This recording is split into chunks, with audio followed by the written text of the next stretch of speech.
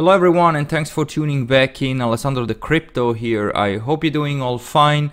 We can start straight here in the 1 hour time frame because Bitcoin, after closing the CME gap here at around $10,000, currently broke here the support that we created at 9,650. So the 20 moving average in the 1 hour time frame held as support, and currently we closed below this moving average and we're trading now below this previous support. So currently we have now this red line acting as a resistance, and the question is, are we able to break through again, take out this possible high here at around $10,000 and start to trade above and build up a support around 10k, or are we seeing right now this big dump and big correction to the downside towards 8k again? As I told you also in the last videos guys, it is also okay to take some profits out. So in case that you don't have any fiat on the sideline, make sure to take a little bit profits out, just in case that we're not seeing this huge bull run towards new all-time highs.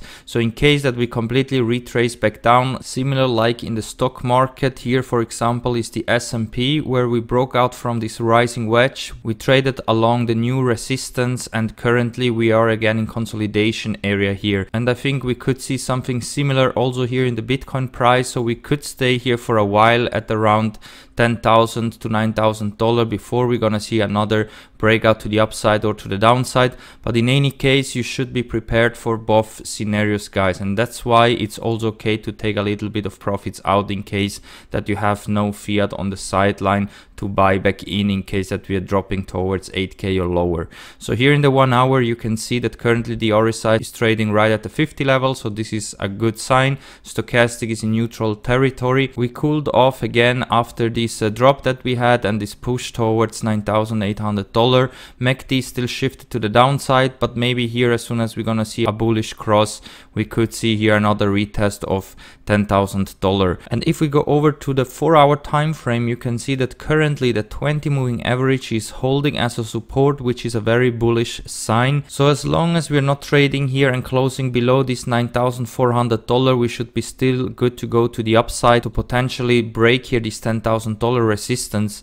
The RSI came down to the 50 level. Stochastic is in neutral territory, so right now in theory we should have a big bounce here to the upside, which I think is also possible, also because today the stock market is doing quite well. But the only problem currently is that we broke out to the downside from this potential rising wedge here, and the target in theory would be down here at around the 200 moving average in the 4 hour, which is at around $8,100. But as long as we stay above the 20 moving average and we don't see a close below, everything should be still good to go to the upside.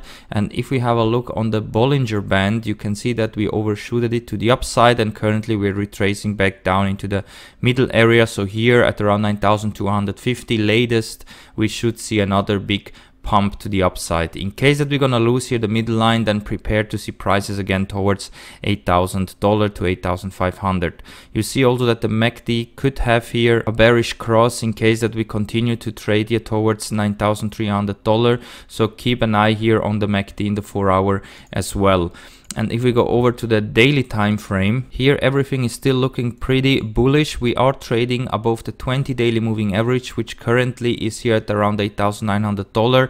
The RSI is still trading above the 50, and the stochastic is coming now from oversold territory. So here in theory we have a lot of room left to the upside.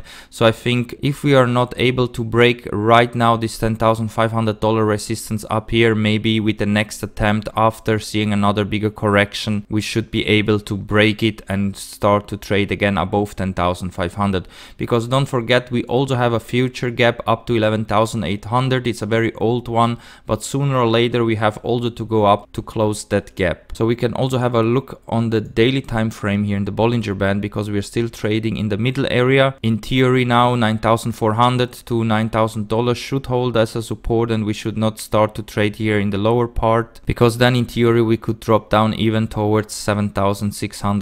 MACD is flat right now, so it's currently very hard to trade here because the market seems quite undecisive where we should head to. But keep in mind, guys, that you should be prepared for all scenarios. So in case that you have no fiat, nothing on the sideline, make sure also to take a little bit of profits out, because we are in a potential rejection area up here. And we can have a final look also on the weekly time frame, because here it's very similar like in the daily time frame. It looks still very bullish. We are trading above the 50 in the RSI. Stochastic is coming in overbought territory, but as you can see, we are trading above the 20 and 50 weekly moving average. So everything here also is pointing towards a potential beginning of a big bull market. The last step is just to break here this $10,500 resistance. And if we go over to the Bollinger Band, also here you can see that we bounced perfectly here in the middle area, and currently we should go up here towards 10,800 and try to fight here this main resistance. Also the MACD is supporting us, because as you can see, we had here a bullish cross. So in theory this could be right the beginning of a next big bull market. So all in all, we could be in here for another bigger correction, but in the big pictures, everything is still looking very bullish. And that's why even if you take a little bit of profits out yet, never sell everything, because you definitely don't want to miss the train in case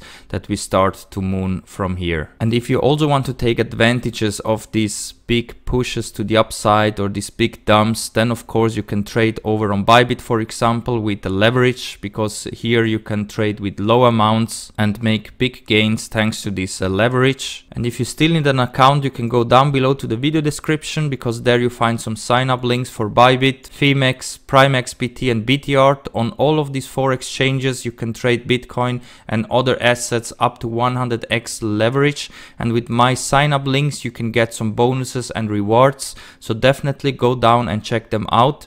And don't forget also to join our free Discord trading chat. It's completely for free and everyone is welcome. And I'm doing the live streams over on Twitch, so you can also follow me over on Twitch. You find all the links down below here. So thank you very much for watching, guys. Leave a like if you like the content, subscribe to the channel, and we see us all in the next one. Bye.